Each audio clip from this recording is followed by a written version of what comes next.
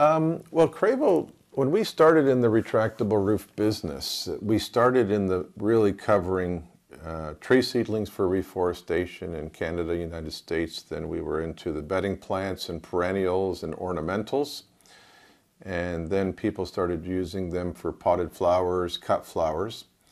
And that was really from, I'll say, 1981 up until 2005 or so. And that around 2005 is when we really started to transition from flower crops to food crops. And so we started focusing first on the primary vegetable crops, tomato, pepper, cucumber.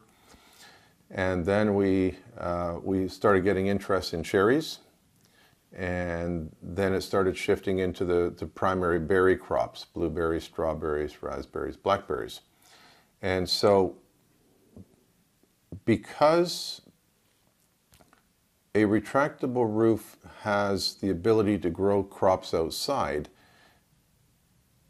that means that it's really applicable to countries where the climate is good most of the time.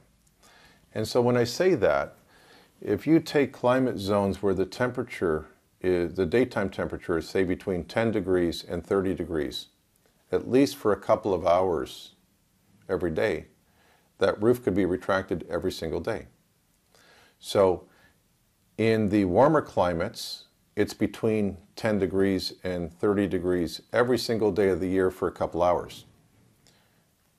As I go to the colder climates, like Canada or Northern Europe, the winter time is too cold and the roof could never open. And so when we're doing crops in the colder climates, we would be considered a 3-season house, not a 4-season house. So we would be effective in the spring, summer, and fall, but we would be very ineffective during the winter time because it's very dark, short daylight hours, and it's very cold. And a retractable roof is not as good as a glass house in that situation. So where you see glass houses, they were really designed for those cold, dark conditions where you have to grow a tomato at 20 degrees when it's -10 outside. And then the polyhouse industry kind of followed that, and that's when you started to see all of a sudden polyhouses coming into the hotter climates, and that's when the trouble started.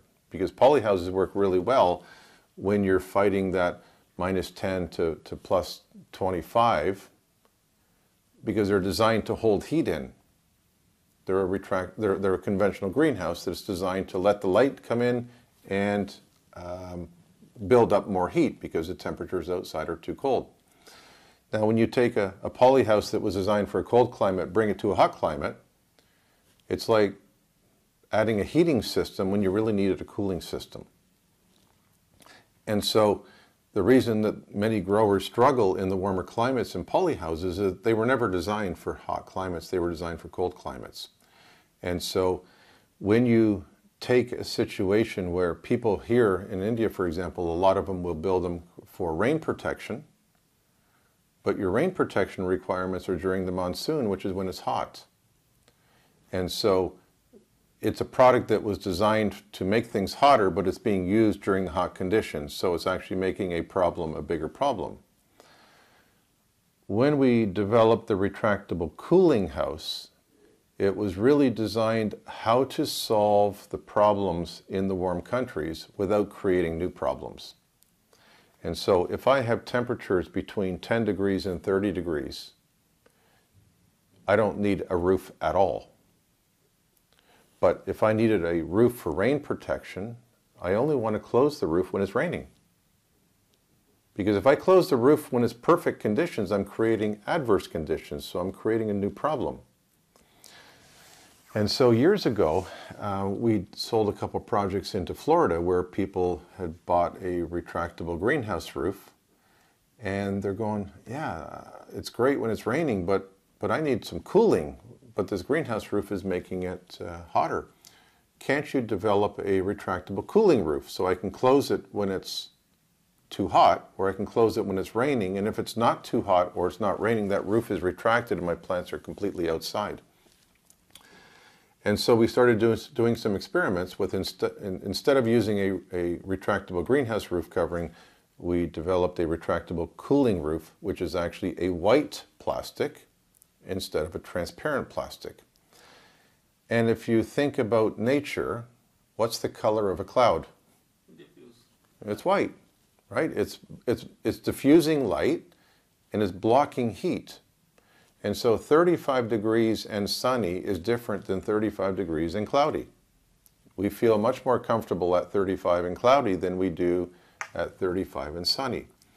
And so once we developed the retractable cooling roof, it really proved to be that solution that the growers in the hot climates were looking for, because it was like the ability to create a cloud on command. So if the temperatures are between 10 and 30, the plants are outside growing beautifully and naturally.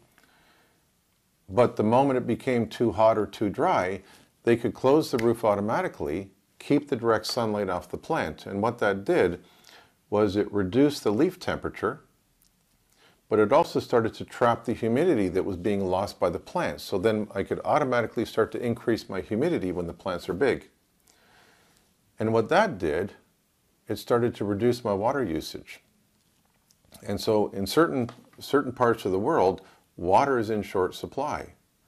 And so if you have 35-degree temperatures and it's sunny, that plant is using water just to try to stay alive. It's not growing, it's just trying to survive. And so the moment you close a retractable white cooling roof and block that infrared radiation and diffuse that sunlight and block that wind and trap that humidity, that plant is now using the light that it's getting, and it's using the water that it's taking to actually grow instead of just survive. And so your water use efficiency goes through the roof, because not only is the plant growing through the middle of the daytime, so the plant's getting bigger in size, but you're also using less water. And so the retractable cooling roof has really been a great solution for those hot, dry climates where people really have to focus on how to grow more using less water or electricity.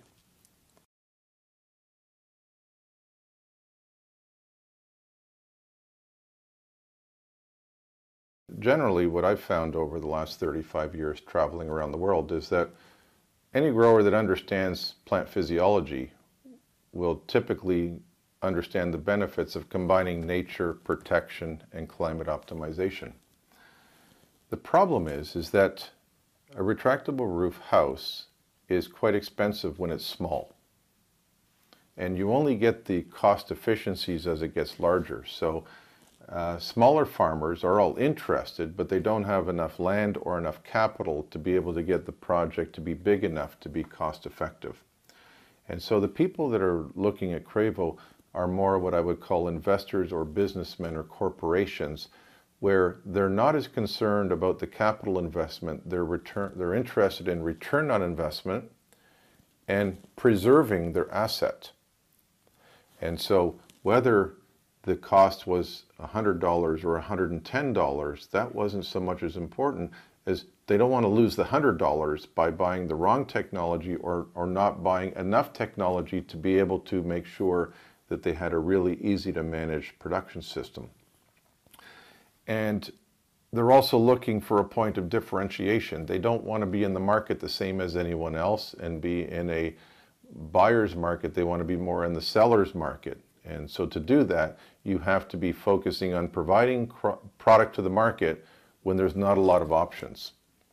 And what that does is, if I can supply good product at this time when there's not a lot available, the buyer will tend to stay with me during the time of the year when there's more product available. So they're using it as a point of differentiation and really demonstrating to their customer that they're prepared to make investments to be the best supplier of produce, and particularly in the case of India, where the focus is starting to shift more to food safety.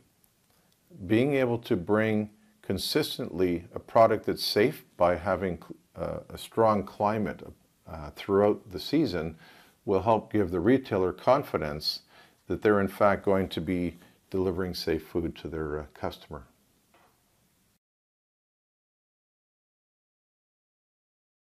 And I guess probably the question that kind of brings this all together is when people are exposed to retractable roofs for the first time, it seems like a new product to them, and yet we've been doing it for 35 years. And so they really want to understand, how does Cravo define success? And there's many different ways that we could define success, and I'll just take you quickly through the different ways. So the first way of defining success is the moment the contract's signed, we can say we were successful in closing a deal. But that's not how we define success. We could define success by delivering all the materials to the job site, the correct materials to the right job site at the right time. That's how we could define success. But that's not how we define success. We could define success by saying the house got installed correctly and the roof's going back and forth like it's supposed to. We're successful. It's like, no, that's not how we define success. We could define success as the computer control system is now automatically controlling the roof. So it's measuring the climate and it's now opening and closing the roof correctly. But that's not how we define success. At Cravo, we define success as we have succeeded when our customer can independently and confidently operate the complete retractable roof production system so that they can achieve their yield, quality, and timing so that they can achieve their return on investment. So our job's not done until our customer has succeeded. And that requires an effort on both parties. They need to have a good manager, a good grower that can learn how to use the production system to its fullest. And they also have to communicate to us about what's going well and what's going poorly so we can support them.